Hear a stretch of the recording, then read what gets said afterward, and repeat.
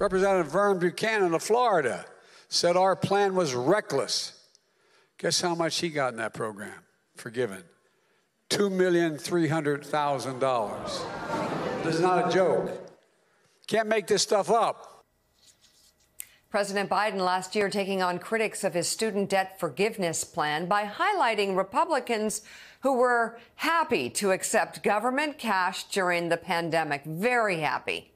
And that brings us to a new book entitled Poverty by America, which highlights how the wealthiest Americans receive almost 30% more in government subsidies than the poorest families. Joining us now, the book's author, Matthew Desmond. He's a sociologist at Princeton and director of its Eviction Lab, researching the nation's housing crisis. And it's great to have you. Talk a little bit more about the wealthier Americans still benefiting from sometimes the very policies they complain about. That's right. The government spends a lot more money subsidizing affluence than alleviating poverty. If you count things like tax breaks and social insurance, the richest among us get a lot more help from the government than the poorest among us. So, Matthew, this is such an extraordinary book on so many different levels, particularly in this moment. I mean, talk about the way in which poverty is produced in the United States and sustained. I mean, there's a sense in which you offer us this thick description, historical description, and you offer us remedy. Give us a sense of the historical account of why poverty persists in the United States. This is clearly a choice our country has made, right? We tolerate exploitation in the labor market and the housing market. We tolerate a welfare state that's imbalanced, right? That gives most to have the people that have it a lot already.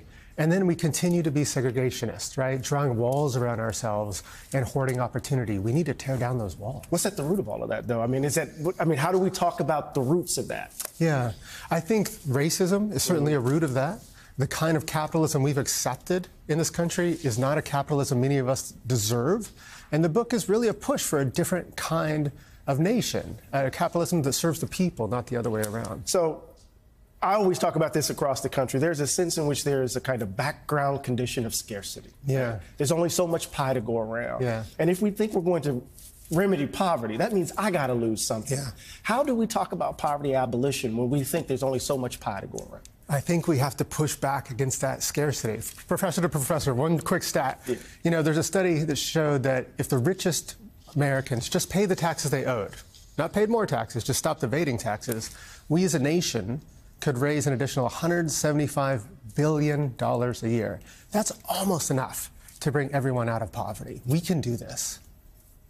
So, Matthew, you write in your chapter entitled How We Buy Opportunity that, quote, it cannot both be true that excluding poor people from high opportunity communities enriches the lives of the people inside the wall while degrading the lives of the people outside of it, and that tearing down the wall and welcoming the poor into those communities will come at no cost to the current residents. Affluence allowed those residents to climb over the wall, and the wall protected and grew their affluence. As the sociologist Tressie McMillan Cottom has put it, families that can hoard do, and neighborhoods in which they live benefit.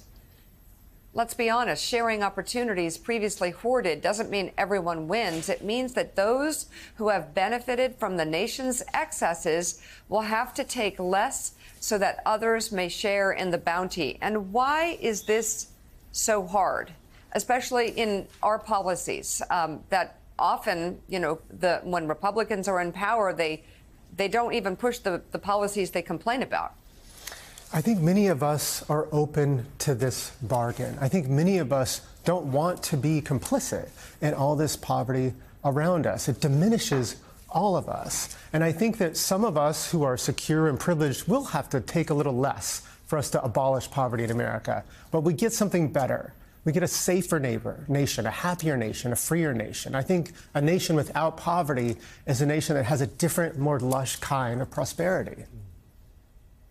The new book is Poverty by America. Matthew Desmond, thank you very much for coming on the show this morning. We appreciated it.